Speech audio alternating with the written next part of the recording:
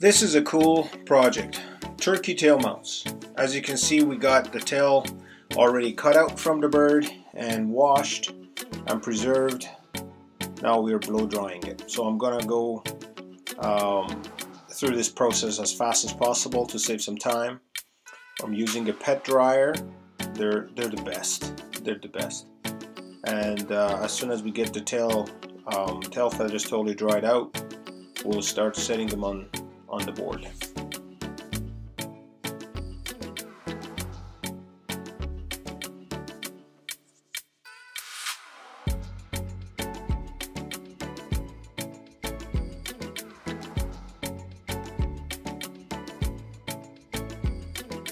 Okay, the tail is totally dried.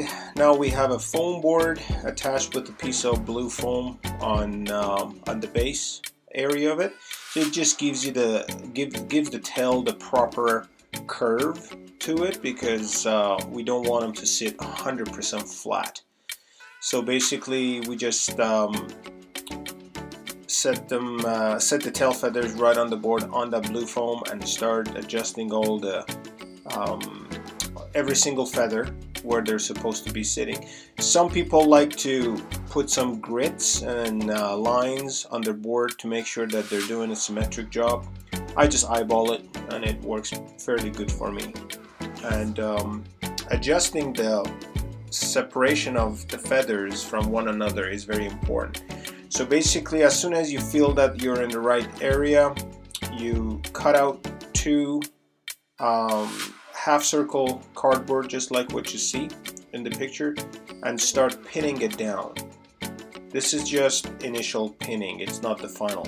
And as you go, you start to adjust all the separation of the feathers so they're all separated with the same distance, which is going to make a beautiful mount at the end. If you don't pay attention, and if each feather's basically distance is different from the other one, it's not going to look right, and it won't be as attractive as you can ask for. So as soon as we feel that every single feathers are basically placed in the right area, we put the second piece of cardboard and start pinning it down.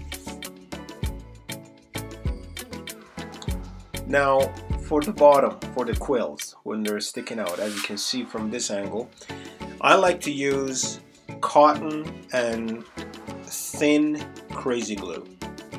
It works the best, and of course a little bit of a spray activator to make it set as fast as possible.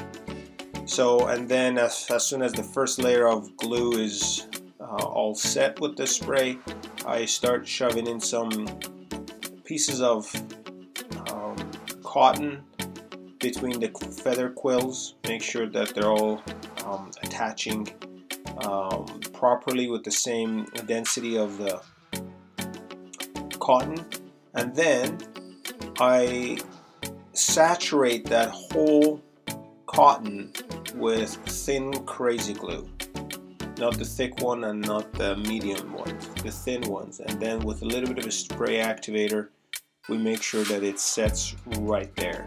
This method, if you use this method, you can start the tail mount and finish it the same day and enjoy it on the wall. You don't have to wait for it to set or anything like that.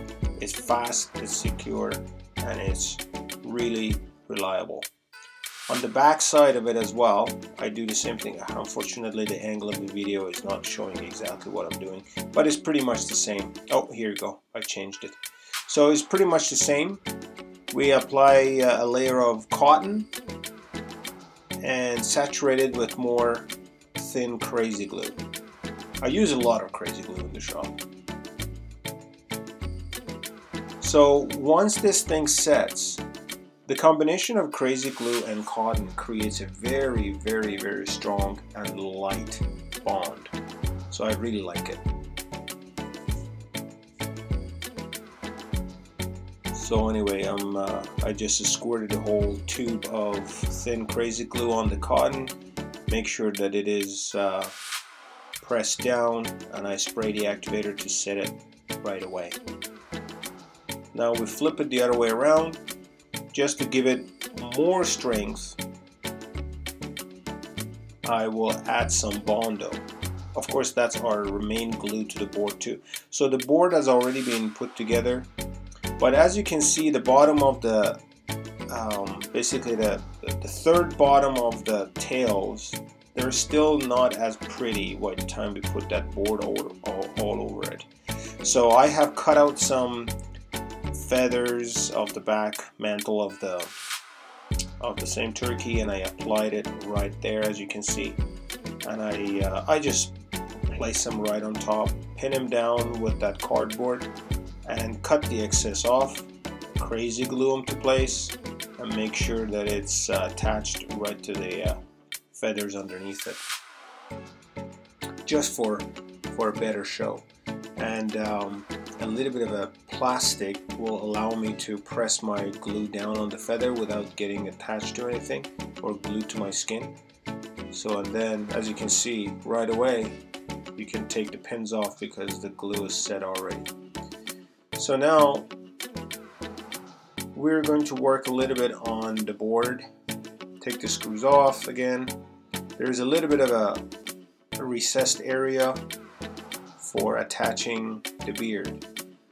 I like to create a little bit of a tassel, leather tassel, for around the base of the beard. As you can see, with the square piece of leather, I just cut a whole bunch of line, basically strips off of one side, and I wrap it around the beard to create that tassel.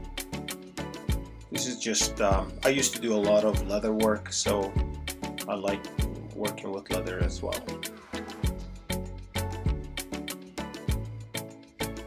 Make sure it's not too long. And then to reassure myself that it's going to be attached permanently, I sew that leather right through the beard base, and it actually creates a really good secure bonding, unless you get the beard and pull it down so hard to rip it apart, which is not the case. And I'm using some Fireline fishing line, wrapping around the base of the beard, make sure that it stays together, and then of course a little bit of a glue, like crazy glue, and sewing.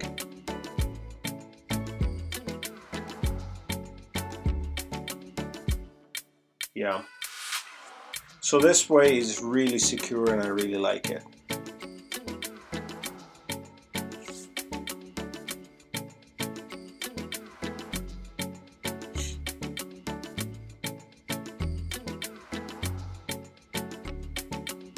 Now to attach it to the back of that board, I just make a loop with another piece of leather, and I create staple. I just put a staple inside that groove in the back of the board, and I just attach it right to that staple. Very secure and very simple and efficient.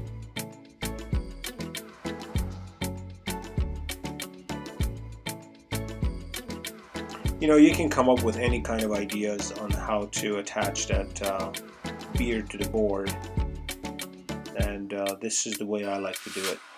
One single staple, and then the excess of that leather strap can be tied and cut off.